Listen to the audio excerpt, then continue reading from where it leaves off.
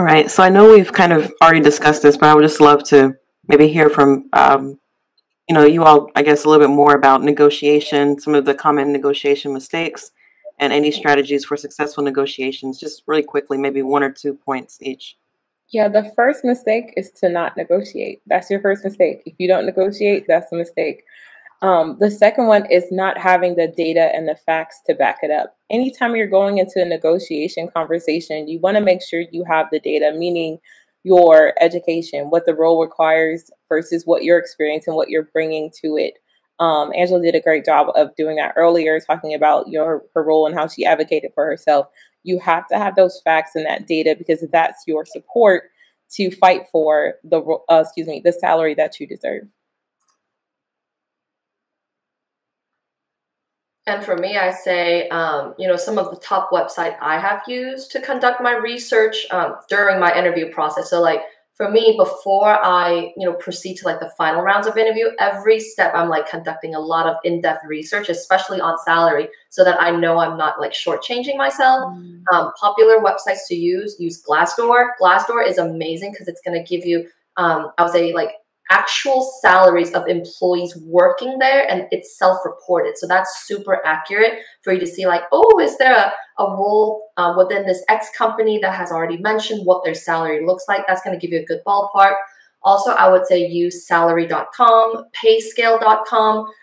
Those websites are wonderful where you can put in the actual job title, the city you're in, and it's going to give you a median average.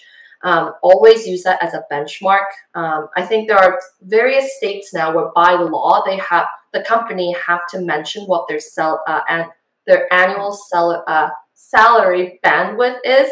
So just make sure that if you have the skills and you're checking every single bullet point off of the job description, or you're bringing a lot of experiences and skill sets into this role, that don't aim for the lower tier of that range, right? Like be confident, aim for middle, higher, if not the max. If I check off all 100% of the bullet points, interview after interview, I'm bringing all these new insights, and I know my interview panel are just being wowed by me. So there's no reason why I should take the lower end of the bracket versus the higher end. So, do your research, and then never hurts to ask. That's true. Shawnee, one question came in really quickly, if you don't mind. Can employers take back an offer if they consider your counter offer too high? Ooh, can they take back the offer? So no, but yes. They can give you a short window. So if you don't accept the offer about a certain time, they can. If it's outside of the range, that if you try to negotiate and it's completely outside of the range, they'll say, I'm sorry, we can't go any higher than this amount. So they can say, well, we're going to have to rescind the offer. But it does not happen often, but it can happen. I'm not going to tell you it can't happen. It can happen. Thank you. And Larry, did you have any comments about salary negotiation strategies? Yes. Always value yourself, your experiences, and what you've done throughout the years, and be secured, because that's the way, like, you have to sell yourself higher than lower, always. And make sure, just go from your experiences and your degrees or what you did before. And like I said, do not be afraid of selling yourself higher, always. Like, I remember a conversation you and I had before, and you were saying, sell yourself higher. You have the experience, you have the education, go for it. So what I learned from experience is, do not be afraid of saying or selling yourself higher. So it's so important.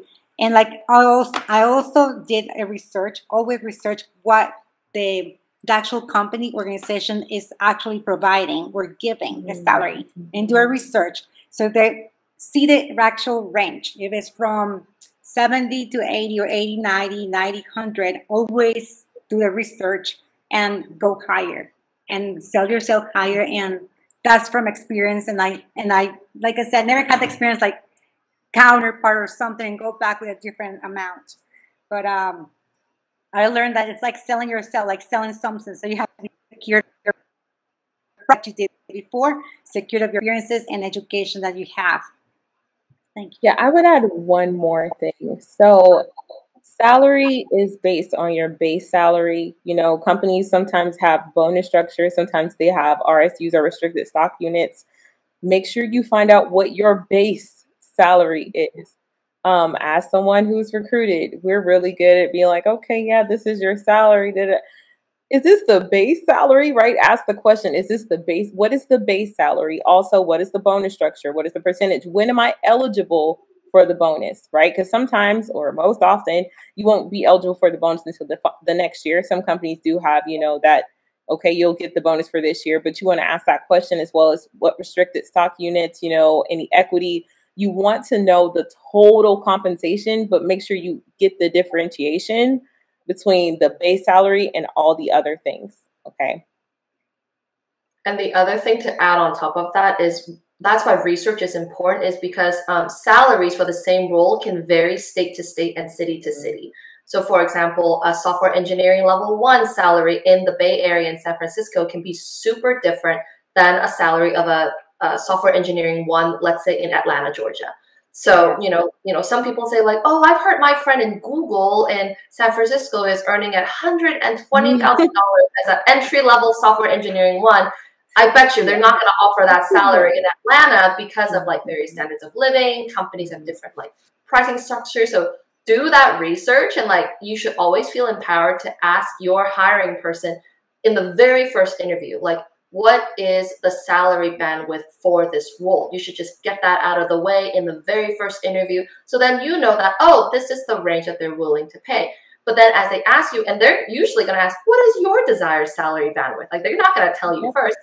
That's why do your research first, so you won't sound silly like applying for, let's say, a non-California job, but you're like, oh, I just got out of college, and yeah, I want $180,000 as like a software engineering. Like, you're going to sound really silly because if you do your research, you'll see like, oh, let's say, I don't know, some random city in Alabama, it's a $70,000 job, and that is the cap within that city, right? So do that research so that you sound well-researched, intelligent, and informed, and that's how you can continue to snowball the whole contract or salary negotiation with HR. 100% agree. Totally.